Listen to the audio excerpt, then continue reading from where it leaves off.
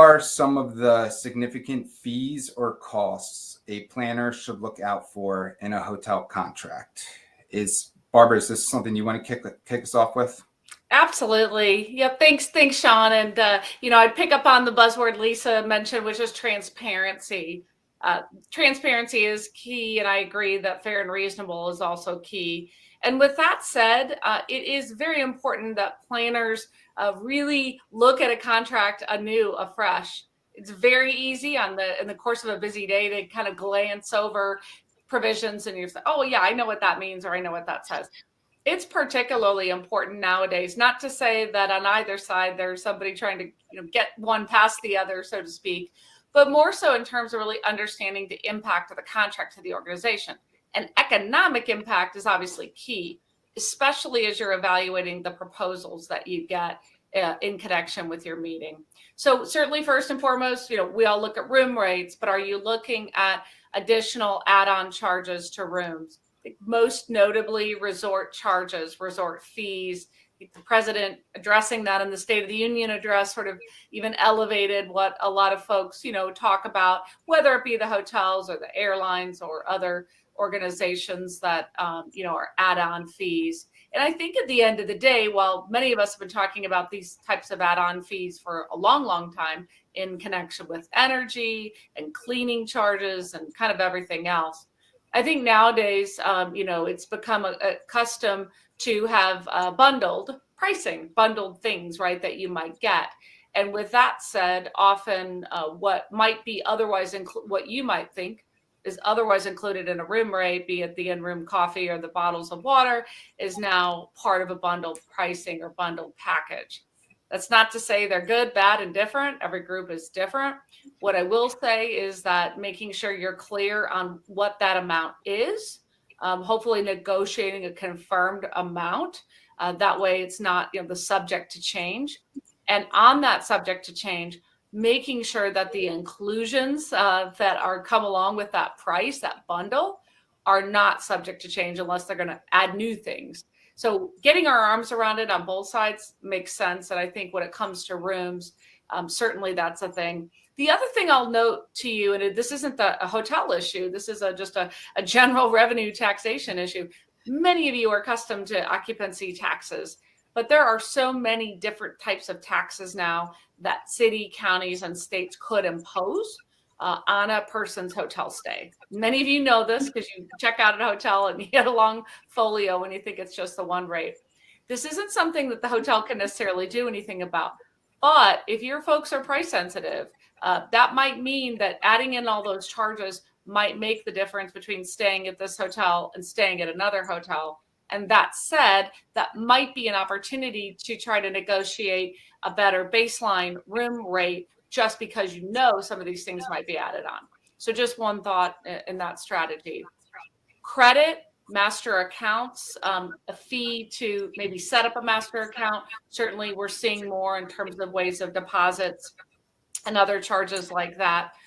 Interest fees, charges, again, we've seen those for a long time as they relate to disputed master accounts. It's something to think about too. Fees to reduce not only the room block, we all know about attrition fees and the rest, but function space reduction fees. That might be something many of you have a bit thought about, but often can be the case if a group releases space, because if the hotel can't sell that space, then there is a loss there. So making sure you understand about whether there are fees there. And then, of course, with regard to cancellation, certainly cancellation fees, taxation on room attrition fees, cancellation fees. It depends. Location-wise, you've got to check. However, I would probably add to that in most instances and most jurisdictions, the fees are likely taxable. That's a huge, broad general statement. Obviously, you're going to want to check on that. But we've all seen the trend from going for not taxable to probably swinging taxable because of the revenue needs of cities and locales. And then some cities imposing destination fees and taxes and things along those lines. So I think bottom line, and Lisa, from my vantage point on the group side, The room rate is just the tip of it. Looking at what else the guest might experience, whether it's the guest paying for something or whether it's the group paying for something. To your point earlier, that transparency is really key. No one wants the unhappy surprises, and I know least of all the hotel folks. I agree. Transparency, and again, as I said, communication is the key. I'm a big proponent of keeping spreadsheets about things, and it sounds silly, but every time you do something, you have your standard spreadsheet of what costs you incurred at Hotel A, and next time you're talking to Hotel B, you've got that spreadsheet and can say, okay, do you charge for this? Do you charge for that? How much? And then the other thing is the communication part of it. I get so many contracts where groups trying to protect themselves, and I get it, say, you will not charge us for anything not listed in this contract. Well, that's really kind of difficult for a hotel to do, because when you're planning your meeting 2 or 3 years out and contracting for this, the hotel probably doesn't have a detailed program of what your events are and what you intend to do. So how can they say, we're not going to charge you anything until they know that you're going to be asking for uplighting in the ballroom, or until they know that you're going to be asking for rigging, or whatever it might be? The better way to approach that is to give the hotel as much detail as you can at the time of contracting as to what kinds of things your program uses, so that to the extent possible, that can all be included or discussed or provided for in the contract. And if you can't do that, then build into your contract that the parties will communicate and really sit down significantly in advance to discuss the details of those programs, so that then the hotel can say, if this is the lighting you want, it's going to cost you X, Y, and Z, and then give you a time to say, we can't afford that, it's not in our budget. And so then you work together and say, all right, what we're going to do instead is, instead of having this outdoor event that's going to include a lot of outdoor lighting expenses that you don't want to incur, we'll move the event inside where you won't have those additional expenses. Again, it's working together to figure out what each party can afford to do and how much it's going to cost. The hotel doesn't tack on these fees just for fun, it costs them things. And I always kind of get a kick out of customers that want to be in a union hotel and then complain because pricing is so high. Well, that's because union labor costs are typically, in most jurisdictions, higher than non-union hotels. So you've got to factor that in if that's important to your event, whether or not you're going to be able to afford all those extras that you want. And again, communication is key. Know what you want, communicate early. I'm often hearing from my hotels that they are very frustrated that an event is less than a month away and they still don't have all the meeting specs. And that's very, very difficult. So get that communication out there. As to Barbara talking about taxes, again, that's always an interesting thing to me, because the hotels aren't going to charge you tax if they aren't going to pay it to the applicable taxing authority. That's not something they're going to put in their pocket.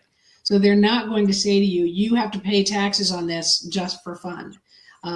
And oftentimes customers say, well, you have to provide written proof that these fees are taxable.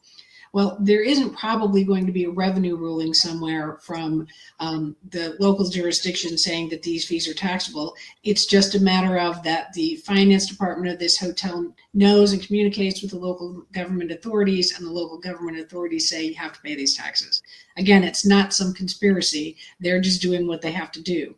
And I think Barbara's right. You should assume that most damages that you're going to pay are going to be taxable.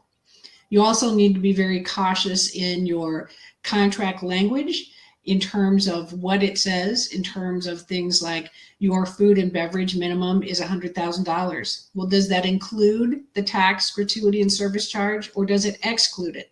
You can do it either way, but you need to make sure that both parties have an understanding of that, because those are the kinds of things that can sneak up on you.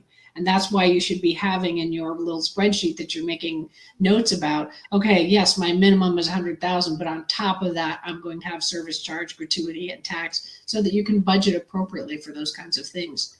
Again, this should be a partnership. It should not be surprises. The more information you can share with the party that you're working with, the fewer surprises that there's going to be.